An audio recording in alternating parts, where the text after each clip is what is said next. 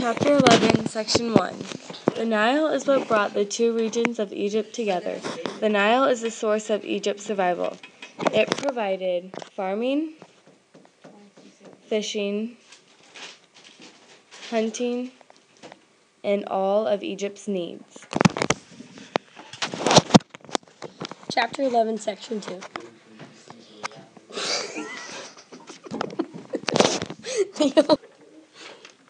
The Old Kingdom of Egypt was between 2700 BC and 2200 BC.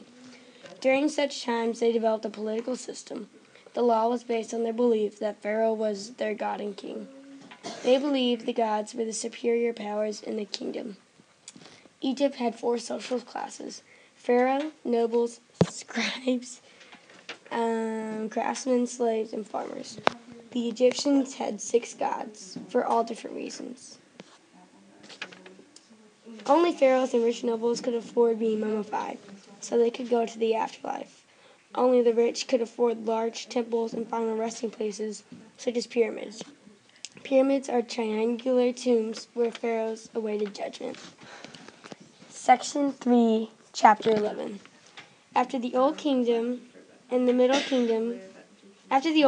the Middle Kingdom ran from 2200 BC to 240 BC.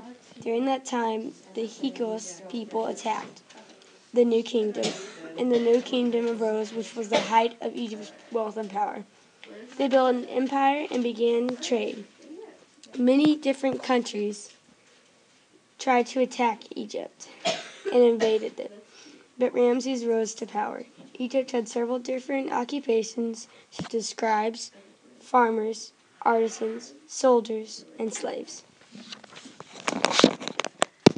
Chapter 11, Section 4. We learn how Egyptians were centrally advanced, their writing system, their paintings, and their architecture and sculptures. They are all still being used as inspiration in today's world.